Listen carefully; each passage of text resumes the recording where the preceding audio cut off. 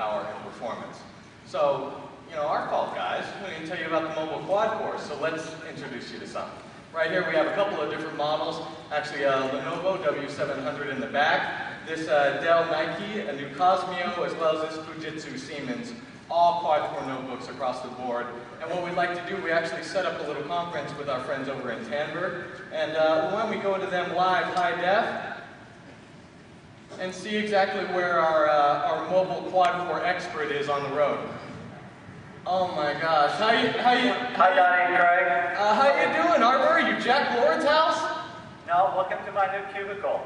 Oh, working on the road, we see. Why don't you go ahead. I got my new quad-core notebook, and I'm able to run a ton of high-performance applications. In fact, the audience has seen me through this new software from Tandberg called Mobi, and it's high-def video conferencing, and we're able to bring this high-quality scenery to you via the internet.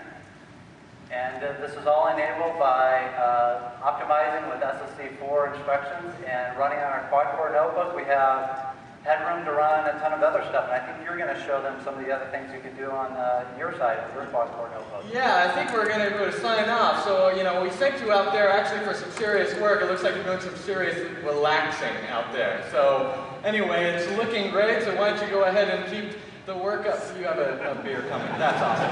Okay, so, a few more technical details. The 720p conference is coming directly in. You can see the crystal clear quality. But as I go ahead and use that on my quad-core notebook here, I'm going to go ahead and bring up actually some